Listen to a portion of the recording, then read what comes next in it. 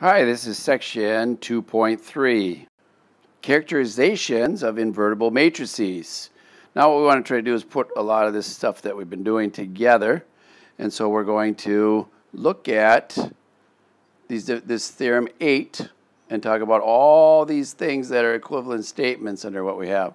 So first of all, if we start with a square matrix, then the following statements are equivalent. That is, for a given A, the statements are all either true or all false. So if we say that A is true, then the rest of these are all true. If A is false, then the rest of these are all false. Similarly, if J is false, all the rest are false. Why don't you read through these and see if you have any questions, bring those to class. I'm going to let you read those though, because I don't want to go through all of them. So if we have examples, we're going to go look at the examples down here. Use the least amount of calculations to determine if the following matrices are invertible. So all you have to do is check each one of these things, or one of them, and if one of them is false, then our matrix is not invertible. If one of all these things is true, then our matrix is invertible. So we can check with that.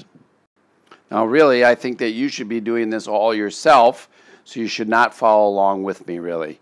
You should go try each one of these and see if you can figure out if they are invertible or not, and then come back and see if you are correct or not. So please pause this and go ahead and do all these problems.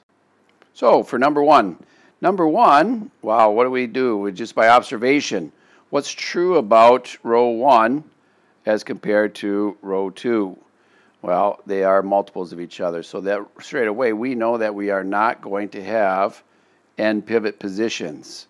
This will not reduce down to the identity matrix because we're going to get a whole row of zeros. When that happens, we can say that A is not invertible because we do not have the identity matrix, which this is row equivalent to. All right?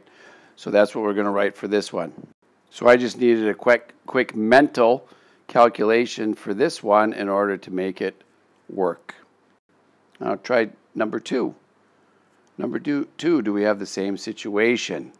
It doesn't look like it. It doesn't look like we have multiples or anything like that, so it looks like we will probably end up with an identity matrix if we row reduce this. So it's just 2 quick steps. I can show that that would be equivalent to the identity matrix right here, and then I'm going to be in business. Okay, so look at number 3. What's your initial inclination with number 3? Are all 3 of these vectors, if I look at the column vectors, are they going to form R3? Well, the answer would be no, because we do have the 0 vector in the middle here.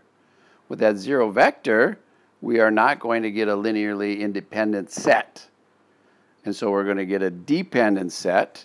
And so the column vectors are linearly dependent. Therefore, A is not invertible.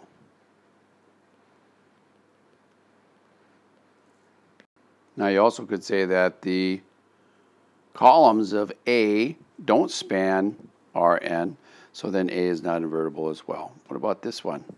What do you notice about the, well, I don't know, what do you notice? Can you tell if I take column 1 plus column 2, what happens? Well, if I do column 1 vector plus column 2 vector, then I'm going to get column 3. And so what happens then is that we are linearly dependent again. If we're linearly dependent, then A is not invertible. For number 5, I just did row reduction. I don't know if there's a simpler way to do this, but I did a row reduction and I can stop right here.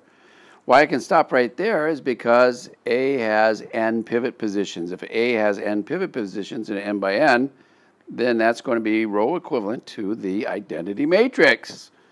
Therefore, A is invertible for number 5. 6, I don't think we have to do much with because we don't have a n by n matrix. It's not square. So then we are not invertible. Number 5, true or false? Kind of. Can a 5 by 5 matrix be invertible when its columns do not span R5? Why or why not? All you have to do is look at H up above. And with H, the columns of A span Rn. Well, if they don't span Rn, then we don't have a invertible matrix. So this is, A is not invertible.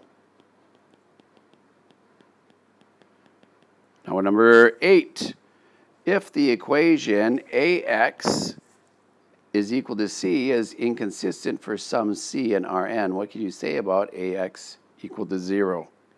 Well, we kind of have to look above, but if we see right here that our G, that we have to be, AX equal to B has to have at least one solution for each B in Rn. And so it already told us that we're inconsistent. If we're inconsistent, then this is not true. If this is not true, then AX equal to 0 has more than the trivial solution. So AX equal to 0 has more than the trivial solution.